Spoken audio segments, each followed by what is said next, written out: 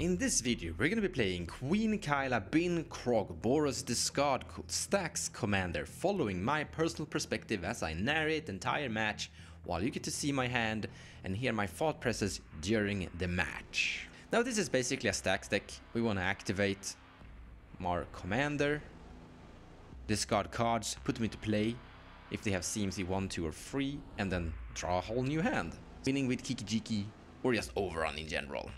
So we're first in turn order, that's Happy, versus Krark the Thumbless, Silas Renn, Rograkh and Thrasios, this is a polymorph deck, and Anje Falkenrath last in turn order. And my opening hand is great. We have 3 lands, that's what we need to get our commander to play, but we also have a turn 1 Deafening Silence, and then we have Golden Mirror, Grand Abolisher, and Rest in Peace. So yeah, turn 1 Deafening Silence, that's what we're gonna start with, and then follow up with Ramp and Commander and progress forward for glorious value.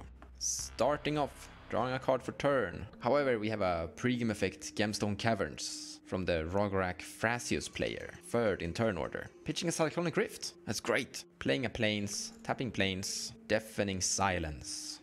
Great silence effect. It resolves, and I pass turn. So we're drawing a card for turn for the Krark player.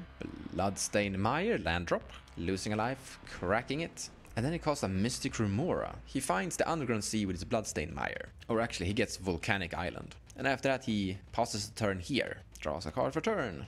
A Windswept Heath. Sacrifice the land, and then with the Tropical Island he finds with the Windswept Heath he casts a Fellowar Stone, basically a mana rock. And fish triggers because of the Fellowar Stone drawing a card. And then he casts Rograkh for 0 mana. But then after Rograkh he passes the turn to Anje, last player in turn order. He plays a Chromox. This triggers Rhystic Study to draw a card. And then he plays an Arid Mesa and casts a Ragavan with the Arid Mesa that he finds. And then Great Monkey. I will take my turn, untap and draw a card. I'm gonna play this Wooded Foothills, sacrifice it, finding a Plateau, and I will actually just pass the turn there.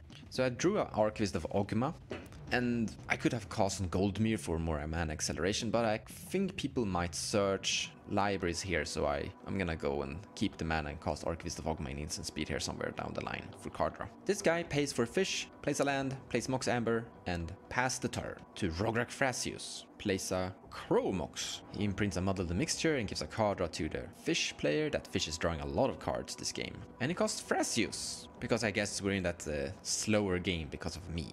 Turn goes here, going to combat with Ragavan at this guy, dealing 2 damage and exiling a land, I think. Underground Sea. So that goes to exile because he can't use that one, but he gains a treasure. Oh no, he plays a tapped Feetbog. No one is searching the library. Annoying. And he casts Anje. And then after Anje resolves, he passes the turn. In the end step, I'm gonna Archivist of Ogma, so I can draw cards when you guys search this, which you didn't do. But then on my turn, I will untap and draw a card. Gonna play a Sacred Foundry, lose 2 life. Tap out for my Queen.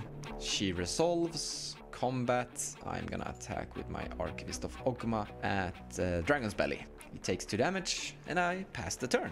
So on our next turn we can do some great stuff. But we're going here. He pays for fish. He plays a Lotus Petal. And after Lotus Petal he passes turn. So we're here in turn order. Play an island. Foiled Island. And then he passes the turn, basically playing the typical Thrasios interaction game. So we're going here, and Anje activates in the end step, discarding a Luxury Suite, a land, and draws a card, and then untaps and takes his turn, drawing a card. This is currently turn 3. Begins with combat. Ragavan is attacking the same player, Dragon's Belly, the Krark, and Silas hits another land, a Gemstone Caverns, goes to exile. And then he activates Anje, discarding a Madness card, untaps Anje and draws a card. Discards a Blood-Made Vampire, untaps Anje and draws a card. Madness. Crazy. He discards Alchemist Greetings, draws a card, doesn't want to use it. Discards Mudruck, draws a card. Discards another Madness card, draws a card. Basically filtering through his deck here, discarding other Madness cards, draws a card. Anje. I really like Anje. I kind of like her though more in the 99 than as a commander, but she's kind of cool. Oh, Verdant Catacomb! That's a land he can search with so I can draw cards. And he cracks it. I will gain a life and draw a card because of that.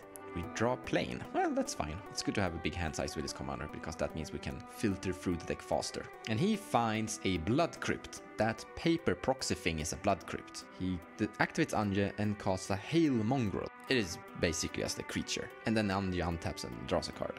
And then he used Anje to discard a Revolutionist and draws a card. And untaps Anje because of madness. And then he casts a demonic tutor. I draw a card because of demonic tutor, and so does the fish player. Drew a mana vault. He finds a card and passes the turn to me. I'm gonna untap and draw a card. I'm gonna put then planes into play and activate boss, paying 4 mana for it.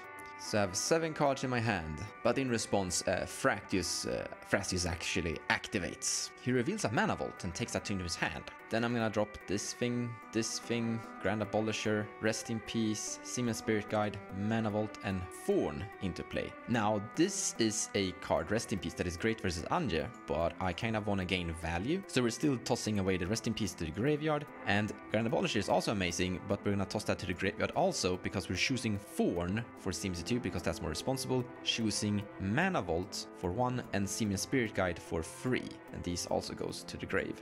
And then I'm gonna draw 7 new cards. So we drew a whole bunch of cool cards. We have already played a land. I don't wanna cast Crypt just to feed a card. And we have Fawn in place, so that should interact a tiny bit at least. And Deafening Silence should interact as well, somewhat a bit. Combat, Archivist Dogma is attacking at the Dragon's Belly for 2 damage again. And then I pass the turn. So he sacrificed Mystic Remora this time, sending it to the graveyard, not paying for it, because he had to sacrifice the Lotus Petal to pay for it. Ooh, Winds of Change! This is a great interaction versus someone that has just cycled, or actually searched his deck with a Demonic Tutor. However, Anje activates in response and discards a World Gorger Dragon to the graveyard, which is really scary. And I might misplay because I didn't cast the Rest in Peace there. So my new hand contains awesome stuff. Elish Norn and Dockside and some other cool stuff. Yeah, this is great. If we can get our Elish Norn into play, that World Gorger Dragon will do nothing and will interact with the board state, as it should. But we just have to survive the turn cycle. Drawing Deflect and Swat here would have been better. And the chance of Anje just accidentally drawing into a reanimation spell is pretty good, so that's absolutely scary. But I still think the Winds of Change was amazing. Then he plays a land tap for turn, and then he passes the turn to Rograkh Thrasios, turn 4. He untaps and draws a card for turn. So my Deafening Silence and Fawn kinda hurt this guy a tiny bit, not by a big amount. He can still kind of win through it, but it's a little bit annoying for him to get there. He plays a Polluted Delta and sacrifice it. I will draw a card because of that. I drew a Mox Diamond. Yeah, we could cast that. We're gonna toss this hand anyway. He finds a Volcanic Island, and then he casts a Mana Vault. And after the Mana Vault, he will pass the turn. So Anje untaps, last player in turn order. So currently has 8 cards in his hand. Anje that can draw a lot of cards. World Gorger Dragon in the graveyard. All he needs is an Animate Dead spell, and he can potentially try to win the game here. He attacks with the Ragavan at poor Dragon's Belly Krark Famless Silas renn player. He takes 2 damage and flips a Cabal Ritual. Not that good when you have a Deafening Silence in play. He activates Anje. He madness and casts Necrogoyf. Power and toughness equal to all creature cards in all graveyards, and everyone has to discard a card in upkeep. I guess Anje can go to beatdown game plan, I guess. That's a big creature currently. And I guess this means Anje won't win, but just producing big board states. However, Force of Will from Krark the Famless, counterspelling that thing. However, Anje untaps and draws a card. Anje plays the land Sunscorched Desert, that is the win con with World Gorger Dragon, dealing 1 damage to Dragon's Belly, and then pass the turn. I'm gonna untap and draw a card. I'm gonna play this mountain.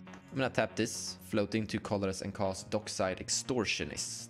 I gain 6 treasures. I will spend 3 mana and 3 of those floating mana to cast Elish Norn, the new anti-ETB Elish Norn. So this will prevent World Gorger Dragon from winning the game. I will activate Commander, spend 3 treasure, putting her amazing ability on the stack. Activation resolves, discarding this thing, Mirror Entity, land, Mox Diamond, and Face. Professional Face Breaker. I'm gonna choose Mirror Entity and Goblin Crater Maker, and the rest goes to this graveyard, and I draw 6.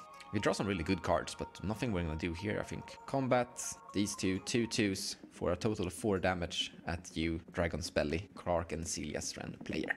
So I could have cast a Rule of Law creature, but I kind of want to keep my mana open. I have a spell I can cast from my hand, and I can sacrifice my Goblin Crater Maker here to interact as well, here in the on the board state. Casting a Brainstorm. Main phase Brainstorm. Draws 3. I feel sorry for this guy, honestly. He puts 2 cards back from the Brainstorm, plays a Phyrexian Tower as a land drop. This is a land that can sacrifice creatures to generate black mana. And then he passes the turn to this guy, but in the end step, before his turn, he activates Thrasios. He puts that card on the bottom, and he reveals a command tower that comes to play tapped, but then he goes to his turn and untaps his entire board state. And he draws a card for turn. He shocks into play a Steam Vent, losing 2 life, and then plays the typical Thrasios and pass the turn. I'm so happy this guy has discarded or imprinted Cyclonic Rift with his Gemstone Caverns. Anje activates in the end step, discards a land, and draws a card. And then uses both of his treasures, and then Wild Magic on my Elesh Norn. However, it's gonna make me reveal the cards on top of my deck until I find a creature and put that into play. So Elesh Norn is destroyed, and we will start revealing cards until we hit a creature. Oh, look at that! I find a Phyrexian Revoker. Well, so Phyrexian Revoker is gonna name Anje. That was amazing. And then he goes to his turn and draws a card. Yeah, it's not that effective to polymorph on this deck. He begins by going to combat and attacks with Ragavan at the same Krark poor guy again. Flipping a Pongify. So this Pongify is absolutely perfect, because now I can kill the Phyrexian Revoker, I guess. And he casts Animated. Sad part here is that my Phyrexian Revoker does not prevent him from winning the game here, because there is a land here that will deal damage on the ETB, and he can sit and flicker Woolgore the Dragon infinitely if this Animated resolves. Everyone pass priority, and Animated resolves, and Woolgore the Dragon enters. So Woolgore the Dragon ETB trying to exile everything. In response, he sacrifices his treasures. However, Thrasios casts a Dress Down, and this is in response to the Woolgore ETB trigger, which means that, yeah, everything will basically disappear. And because of Deafening Silence, there's no possible interaction available to anyone. I am so happy about this, because this is also a counter towards my board state. Now this is disappearing as well. Super happy. Dress Down resolves, Thrasios draws a card. So this means that Anje's entire board state is gone. Permanently gone for good. And this is also why this combo is so unpopular, and why I would like to say, don't play it. Like, it's a good combo, it can get there, you can win games with it, absolutely. But there's this chance that if it fizzles, there's no comeback. It's a very all-in combo. After all of this, he plays a Polluted Delta and cracks it. However, because there's a Dress Down in play, my Archivist Ogma doesn't trigger, and I don't draw a card. And then recast Anje. At the end of this turn, Dress Down is sacrificed, and all my creatures are back to normal. So I'm gonna untap, take a damage from the Mana Vault, and draw a card. I'm gonna play this Plains land drop. So let's do some math here. We have 1, 2, 3, 4, 5, 6, 7 possible attackers. We can all make them 1, 2, 3, 4, 5, 6, 7, 8, 9. We can make them into 9, 9. I don't think we need to care about Anje at all. The Dragon Belly Krark Silas is shut down by my stax effects anyways, so we could potentially kill Rog Silas here. But do we need to push 9 into this? We've pushed 5 times. So if we attack with 6 creatures and we pump them all by 6, we will kill the Thrasios player. However, he has 2 blockers, so he will survive. I think I need to grind value anyway and put some more Rule of Law effects in play. So we're gonna activate the commander first and then go to combat. 1, 2, 3, 4. Activate the boss. Discarding command tower, Eidolon, this creature, and 2 madness cards and a land. So I will draw 6 new cards, but I will put this Eidolon Rhetoric and Thalia into play. And I will not cast these spells. They will go to discard, and I will draw 6. Then I will go to combat with the remaining all creatures at the Rograkh Thrasios player. 6 creatures coming your way. There is a mirror entity among them. So this is a really interesting creature. Mirror entity. I can currently pay 5 mana into it if I want to. He activates Thrasios before blockers. He puts the top card on the bottom and reveal a Divergent Transformation. Yikes. Now we really need to hit him and kill him. He assigns no blocks. So if we don't pump anything, we would do a total of 5, 6, 7, 8, 9, 10 damage. But to increase it, we just need to pay 3 mana, which is a lot, so I don't want to do that. So I'm not pumping anything. You take 10 total. I'm gonna tap 3 mana, spend a treasure to cast Glow Rider. Non-creature spells cost 1 more to play. So currently I need to pay 3 mana for a non-creature spell extra, and then I pass the turn. So we're building a very big board state. And Overrun win, it's not that far away. There is a Divergent Transformation though, but he needs to go through 2 Rule of Laws and 3 creatures that are increasing his casting cost by 1. So that's problematic. I don't think Divergent will do it. And once again, I am so super happy he did exile his Cyclonic Rift. And that dress down is also gone. He plays a Mox Opal. So that's a 3 mana Mox Opal. Expensive stuff. And then after Mox Opal, the Rule of Law, he has to pass turn. So we go here. So he could Divergent now. No, he can't. Divergent costs a lot of mana. He will untap everything. He draws a card for a turn. So currently it looks like we are potentially winning the game. Our stacked pieces are doing an amazing job and our board state is just punching hard. He plays a Verdant Catacombs. That's a land that will give me a card draw. Tapping a bunch of mana. So what he could do here is cast Divergent on his 2 creatures to get Tidespout Tyrant and Hullbreaker Horror into play, which means he gets 2 bounces, which is gonna be some good interaction versus me potentially, but I think I still swing at him with a big board state and kill him with my Overrun effect here though. Anyways, and here we go. Divergent on the stack. Paying 7 mana for it because of taxes. He targets Thrasios. The crazy part, like, target anything in my board state doesn't really matter. Like, target Glow Rider, target Rule of Law effect. He targets Mirror Entity. That's clever. That's really clever. I have no effects. Mirror Entity will be exiled. He puts Thrasios to the command zone. And there we go. Hullbreaker Horror. For me, it's a... Ooh, Mogcatcher. Huh, that's pretty good. So Mogcatcher is a pretty amazing card. You can search out goblins with it. However, we did lose our Mirror Entity there. That's sad. But turn goes to Anje. Plays a Wooded Foothills. And pass to me. But at the end step, Verdant Catacomb is being sacrificed. I will gain a life and draw a card because of Archivist Dogma. We draw Mentor of the Meek, that's great, but we're not really gonna be using it that much. He casts a Dramatic Reversal to gain a Hullbreaker trigger, bouncing my Mogcatcher to my hand. I have no tricks to this. I will let the Mogcatcher goes to my hand because of Hullbreaker Horror, annoying, and he will untap all of his artifacts. I'm gonna take a turn, untap, lose a life to Mana Vault. Oh, play Flooded Strand, sacrifice that. Finding a Plains. It is actually a little bit annoying that the Mirror Entity disappeared. This means that we can't win yet, but on the other hand, no one else is gonna win for a while. I'm gonna activate my commander by tapping 4 mana.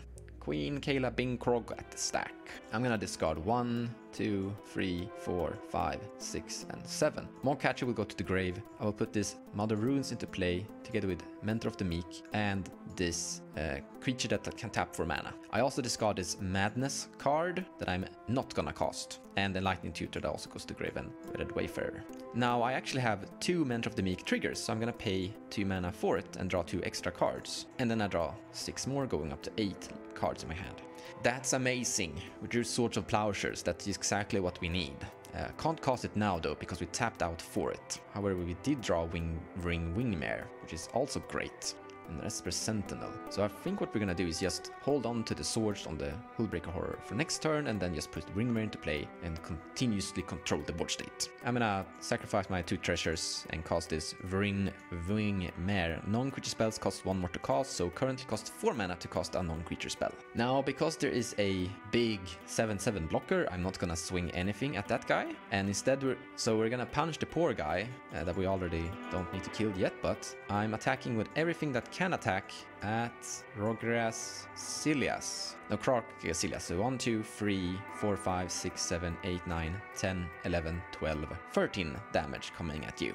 And then I've done everything I can do. Attacked, played land, cast a spell, pass turn. At the end of my turn, he cracks his Arid Miside and gain a life and draw a card. Because of this, I have to discard a card. I will discard the City of Traitors. I'm now down to 7 again. So it might have been wrong to tap out there, because I could have cracked used my Goblin Crater Maker to destroy one of his artifacts that he wants to bounce, basically, and that could be great. But there is so many anti-rule of law effects in play, and so many extra tax effects in play. And once again, unless there's a board wipe, board wipe kills me, but also board wipe would win him the game. Wouldn't really matter, because if board wipe, then Goblin Crater Maker wouldn't do anything anyways. So unless board wipe, I think we win this match. And this Rograkh Thrasios Tidespout Tyrant only has 2 cards in his hand. Heuristic Study! However, he realized that the Heuristic Study costs 7 mana and he can't cast it. And he concedes.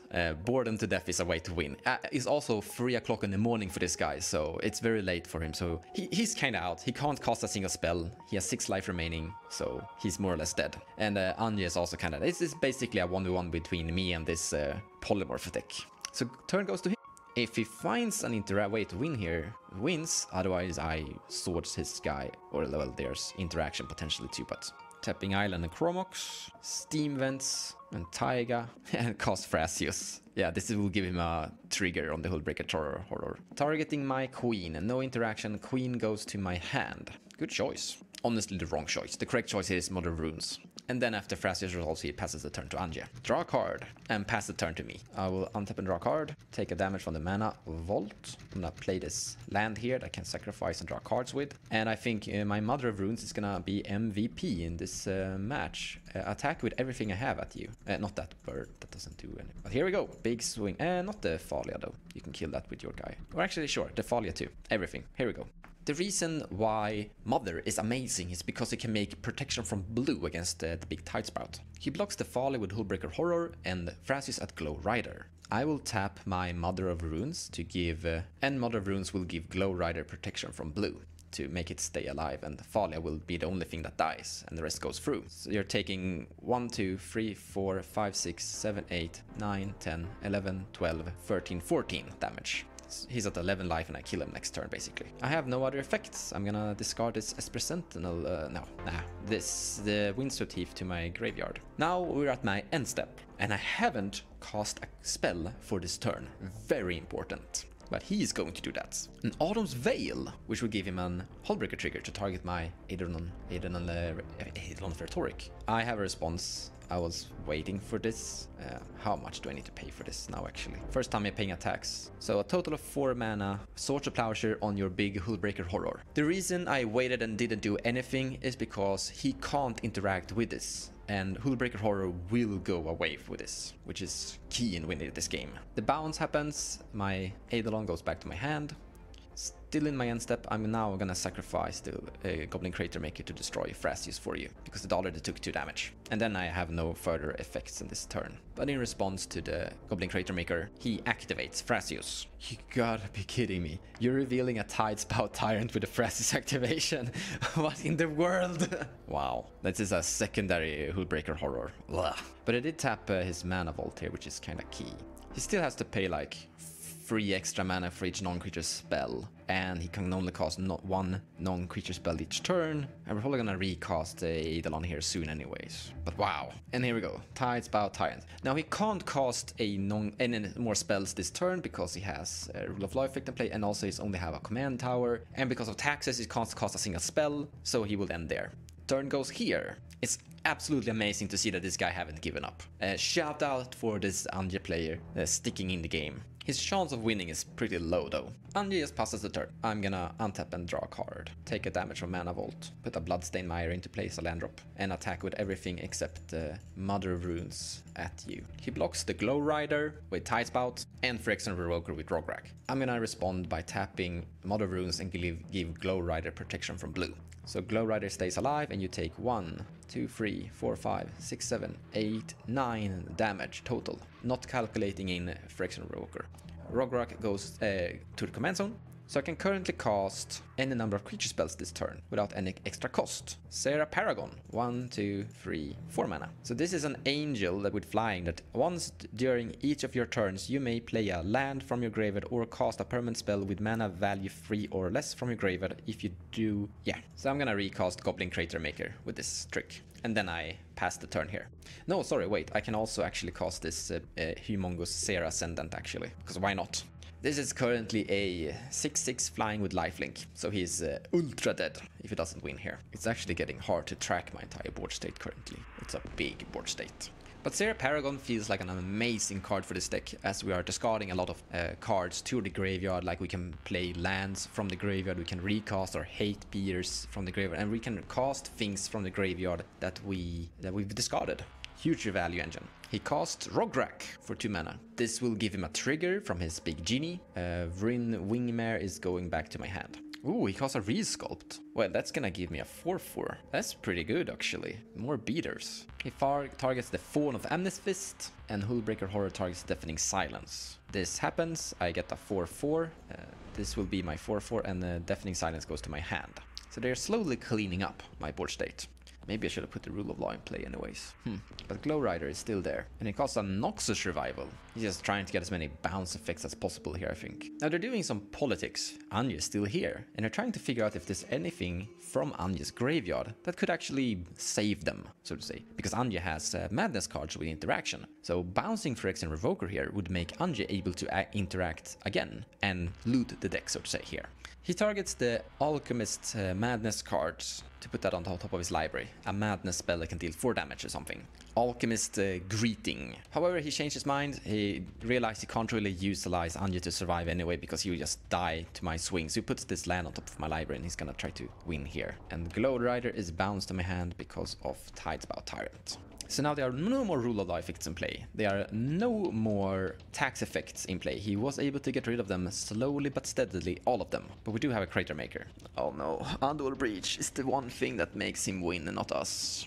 And he gains a Townsprite Tyrant trigger. This is so bad. We lost. We lost. So close. Wow, I feel so upset now. We were so close. So close. He targets the Mana Vault with a Tidespout, so Mana Vault will go to your hand. And Breach resolves. We should have casted the other Rule of Law creature, 100%. So stupid, so stupid. Misplay, big misplay. So from here he can cast Noxus Revival a bunch of times. So he casts Noxus Revival from his grave by paying 2 life, targeting Chromox. I'm gonna sacrifice my Goblin Crater Maker and destroy the Chromox in response to the bounce effect on it. The only chance I have winning here is that you don't have a card in your hand that taps for that has a color on it. Undual Breach was literally the one thing that would make it possible for him to win here. So he casts Chromox from the grave, exiling 3 cards from his graveyard with the Fangs of the Power of Underworld Breach. Tidesbow triggers targeting Rograkh. So Rograkh goes back to his hand. Then Chromox resolves, imprinting Rograkh. Smart. And he taps 1 and casts Mana Vault, targeting Fellow's Stone. So Fellow's Stone is bounced. Now here is the trick. With Tidesbow Tyrant, he can cast a rock, a ritual rock, bounce another rock, recast the rock, and flicker these 2 rocks infinitely, making infinite mana. And with his infinite mana, he can cast Thrasios. And with Thrasios and infinite mana, he can draw his entire deck. So the combo he is finishing us off with is with Crop Rotation, Noxus Revival, and Turn the Earth. He can make an infinite loop where he casts Crop Rotation. As additional cost, sacrifice Barbarian Ring, put it into graveyard. In response to Crop Rotation still on the stack, cast Turn the Earth to shuffle it back into his deck. Find it with his Crop Rotation, sacrifice it, deal 2 damage to someone, and then use Noxus Revival to turn the Earth back to top of his library, use that to draw it with Thrasios, and then use Turn the Earth to shuffle back Crop Rotation, Noxus Revival, and Barbarian Ring into the deck. And then use Thrasios to put Barbarian Ring into play again, because Thrasios puts lands into play on his activation. And then he has a strange infinite damage loop. So GG's, Silas wins the match. I heavily misplayed. I should have recasted the Rule of Law effect again. To have 2 Rule of Law effects in play would have made it impossible for him to win there. Or well, not impossible, but really hard.